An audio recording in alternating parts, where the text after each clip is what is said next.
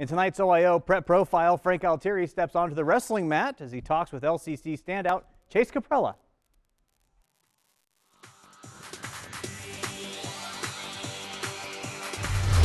Lima Central Catholic has created a standard of excellence for the wrestling program. Senior Chase Caprella has been a key member to this tradition. I'm a hard-nosed wrestler. I push everyone as hard as I can for 6 minutes and just wear them out and tire them out and beat them in the third.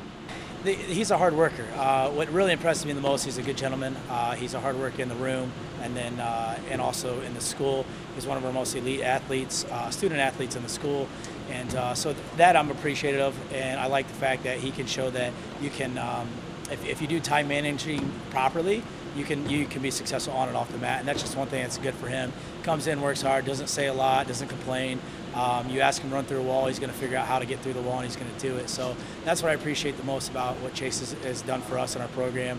And like I said, he's consistent. He's a consistent athlete, and that's what we love about him and respect about him. Only one spot away from placing at state last year, Chase is motivated as ever to capture a spot in his final year. I just want to go out there and prove to people that I'm capable of doing whatever I set my mind to, and I can work to achieve any goal I want.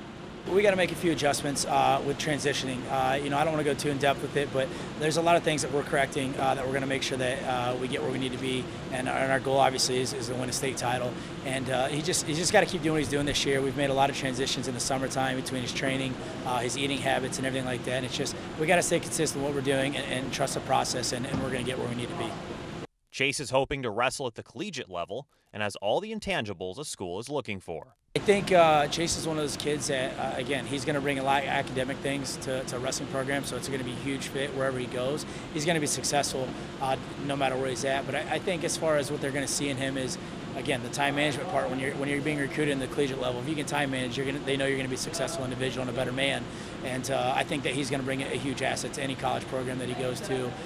With the wrestling part, he's hard-nosed, and he said he's just a disciplined kid. He's a unique kid in a great way, and those are hard to come by. And wherever he ends up, he's going to be successful, and everybody's going to be thankful and appreciative of what he's able to do.